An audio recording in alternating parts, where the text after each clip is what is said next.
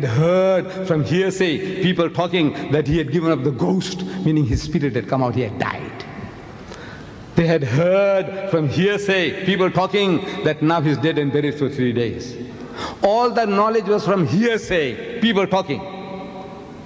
Because Mark chapter 14 verse 50, he tells us that at the most critical juncture in the life of Jesus, all his disciples forsook him and fled. All. So I'm asking the brown Englishman and the white Englishman, sir, does all mean all in your language? Does it mean all in your language? Of course, all means all. All means all. So they were not there. They were not eyewitnesses or your witness to the happening. They all had forsaken him. That's what the Mark tells, unless he's lying. You tell me he was lying. His Holy Ghost had deceived him too. He said, all his disciples forsook him and fled. So they were not eyewitnesses or your witness to the happenings. So they had heard that man is dead and buried. They expect him to be stinking in his grave. Such a person, you see, naturally you are terrified. You see, he must be a ghost, a spook.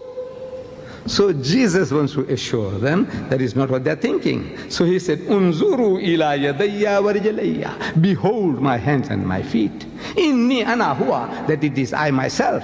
Hussuni wanzuru, he said, handle me and see. For inna ruha laysa lahu lahmun wa izamun. For the spirit has no flesh and bones, as you see me have.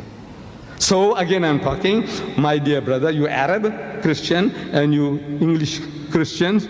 I said, if I said, look, because I got flesh and bones, I'm not a spirit, I'm not a ghost, I'm not a spook, is that what it means in your language? If I got flesh and bones, in that case, I'm not a spirit, I'm not a ghost, I'm not a spook. Is that what it means in your language? Of course it does. If you got flesh and bones, you're not a spirit, you're not a ghost, you're not a spook. Anybody. If you got this, then you're not that. In other words, he's telling you that the body that you're seeing is not a translated body, it is not a metamorphosed body, it is not a resurrected body. Because the resurrected bodies get spiritualized. You want to know who says so? I said, you're Paul. You say, who says so? I said, you're Jesus. You want reference? I give them to you. Come, bring your bishops and your archbishops to come and have a dialogue with me. In Sydney, I come again, by God, at my own expense, I will come.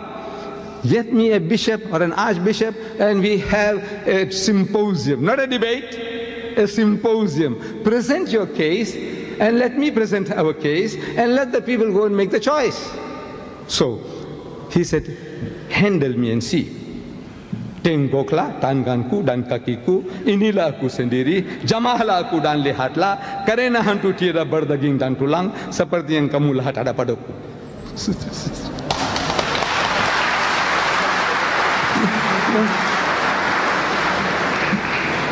So they felt him. I'm reading your Bible. And they felt him. And they believed not for joy. It means they were overjoyed and wondered. So what happened, man?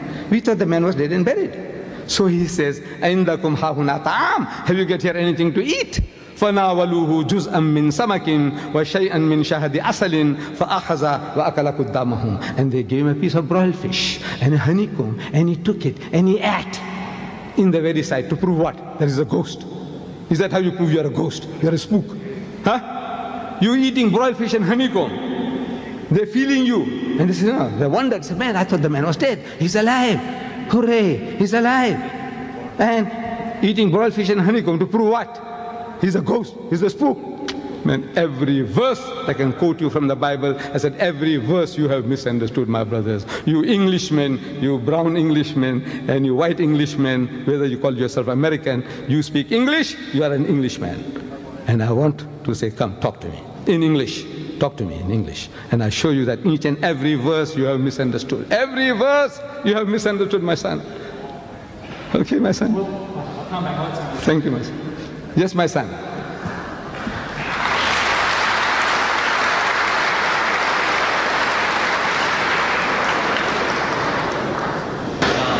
I noticed that this is a multilingual service, so if I may, I'll spice things up a bit.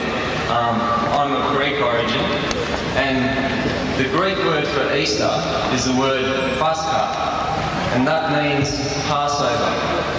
And that's quite appropriate for Easter, because like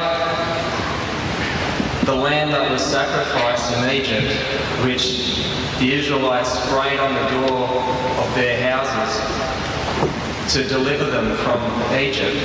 So Jesus, when he died, the blood which he shed can deliver us from slavery under sin.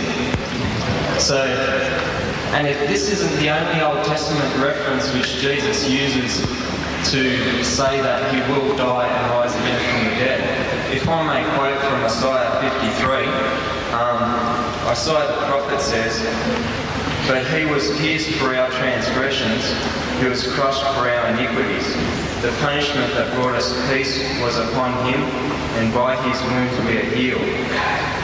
Yet it was the Lord's will to crush him and cause him to suffer. And though the Lord makes his life a guilt offering, he will see his offspring and prolong his days. Therefore I will give him a portion among the great, and he will divide the spoils with the strong, because he poured out his life unto death, and was numbered with the transgressors. For he bore the sin of many, and made intercession for the transgressors." Now, I've quoted 3 verses there. They're not consecutive. You may read the whole chapter if you like, but I just thought that these verses illustrate that Jesus would die as a sacrifice for sin, and that not only die, but rise again in life. So my question is, why don't you encourage people to read the Bible for themselves rather than emphasizing your own books? My son, what you're doing is, you're also suggesting to me what I read and how I should understand. Same thing you're doing to me. And every Christian, when you come and knock at my door, you want me to see the Bible the way you see it. If you got blinkers on, you also want me to put blinkers on to see it. That's what you do. That is what you are trying to do to me. So you see, at the outset I said that there are 300 prophecies were fulfilled. But I said the whale that got away, that whale came from the mouth of Jesus. Jesus spoke about Jonah and the whale. That miracle he didn't fulfill. Now, man, you bring 1,000 prophecies to say it was justified. I said the one that Jesus gave himself.